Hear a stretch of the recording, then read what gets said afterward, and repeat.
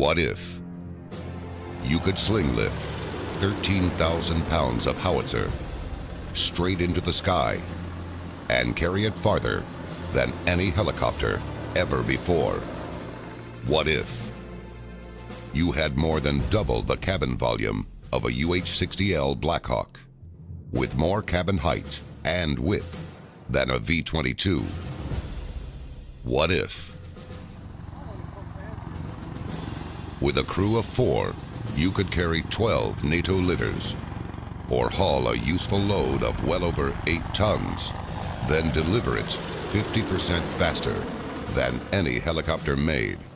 What if, with an extended combat range, improved loiter time, and a hoagie of 6,000 feet and 95 degrees, you could deploy and protect 14 battle-ready troops, molly packs and all?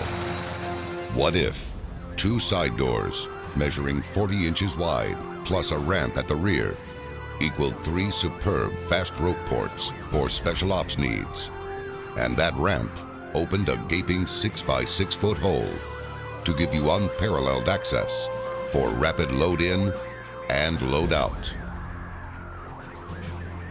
What if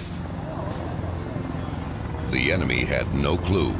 Are you just troop support or a lethal attack aircraft capable of both refueling and reloading armaments while airborne and in mid-mission?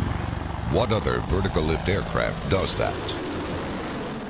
What if utility and attack versions shared over 90% common parts, cured the headaches of logistics, and made the supply to demands of maintenance a low-impact effort?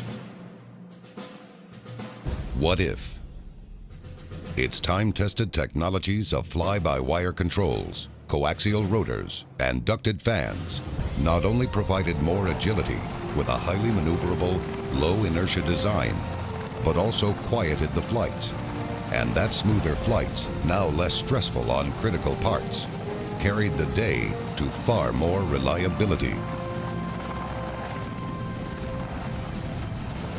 What if the best engineers, unequaled in the successful development of advanced rotary-winged aircraft, teamed with top-tier national aerospace suppliers who were eager, ready, and willing, joined together in a company that could start the build of that aircraft today?